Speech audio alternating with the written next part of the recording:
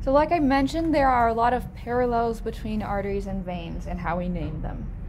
One reason for this, if we want to expand on that idea a little bit, is that arteries, veins, and nerves often share the same name because they are bundled together. And so you might see this term neurovascular bundle. That means we have at least one vein, one artery, and one nerve all traveling together. It's like a package. And we can see some of that here. We've got this pair, an artery and a vein, traveling together, and so they're going to share the same name. So we're going to go through veins of the upper extremity really quickly.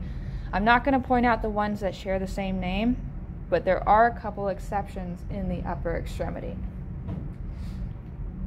So let's start with that superior vena cava. Again, to orient ourselves, this is coming off of the right atrium. We're actually draining blood into that right atrium through the SVC, or superior vena cava,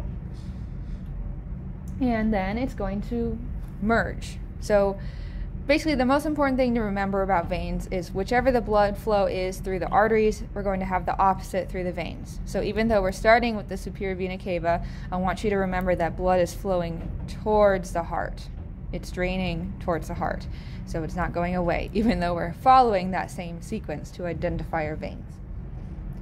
So we're going to have the same sequence as we saw with the arteries, where we start with the superior vena cava, or if we were dealing with arteries, it would be that brachiocephalic trunk. We're going to have a subclavian vein, axillary vein, and then actually we will have a brachial vein, but it dives deep. So we're not going to see it on our model here. We actually have two unique veins from this perspective.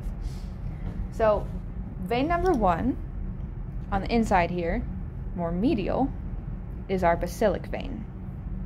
We also have a cephalic vein, and that guy is going to be traveling from this outer split here along the humerus, and then it's more lateral.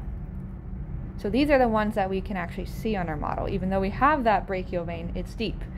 What we have visible here is that basilic vein and our cephalic vein, and these are unique to our venous system. These two will unite at this little cross section called the median cubital vein. And this guy is interesting because median means middle. It sits in the middle of these two veins.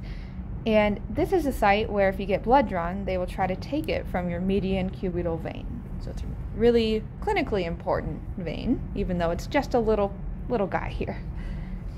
So we're not too worried about those deep veins, but we will see radial and ulnar veins.